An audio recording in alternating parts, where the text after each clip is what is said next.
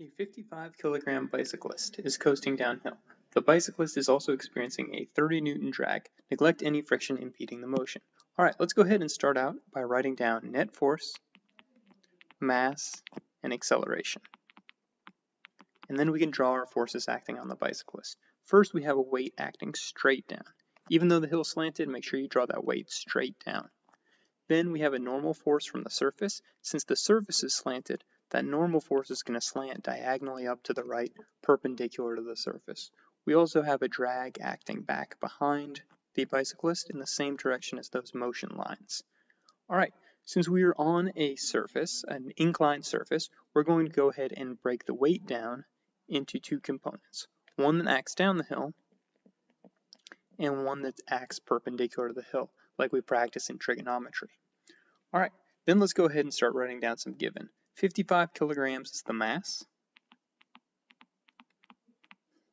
And since I'm using g equals 10 meters per second, I can put that down as the weight as well.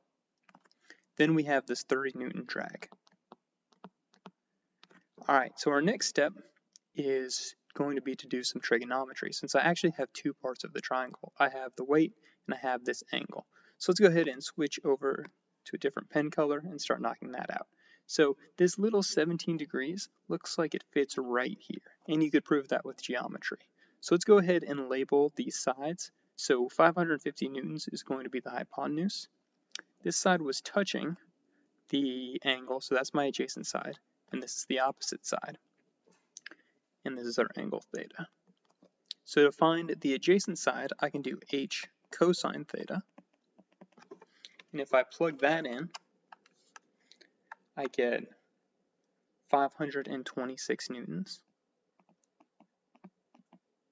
And plugging in h sine theta to find the opposite side, I get 161 newtons.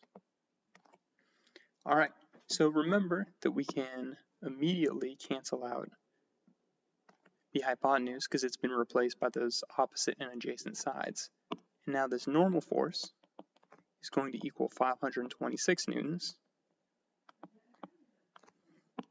And that's going to cancel out this component of the weight. I can actually go ahead and fill out a few of my first answers. There are three forces acting on the bicyclist.